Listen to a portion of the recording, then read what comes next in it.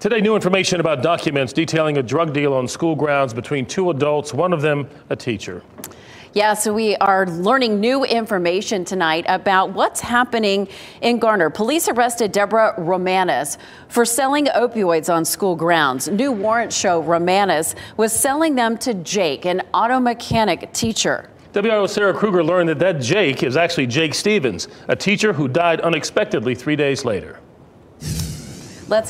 Wake County schools are calling his death unexpected, but are not elaborating beyond that. The Wake County Sheriff's Office here is the one doing the death investigation, and today a spokesperson told me that is still in the early stages and there is nothing to share at this point. As far as the drug investigation, one person has been charged. Garner police say an anonymous tip helped them thwart a would-be drug deal on school grounds. A police report outlines what happened on Friday, January 13th.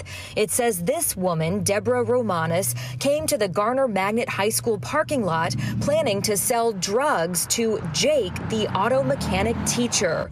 WRAL has learned Jake is Jake Stevens, who was suspended with pay by Wake County schools that day and died unexpectedly, according to the district, 3 days later.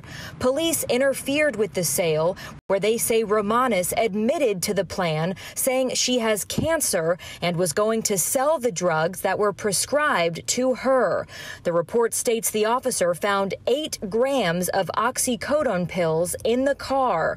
Romanus was arrested, charged with 3 drug felonies. Court records show at the time of Stevens' death, he had not been charged. A school district spokesperson wrote in an email to parents, "We have been informed by law enforcement that these allegations did not appear to involve any of our students." That spokesperson says Stevens had been with the district for 16 years.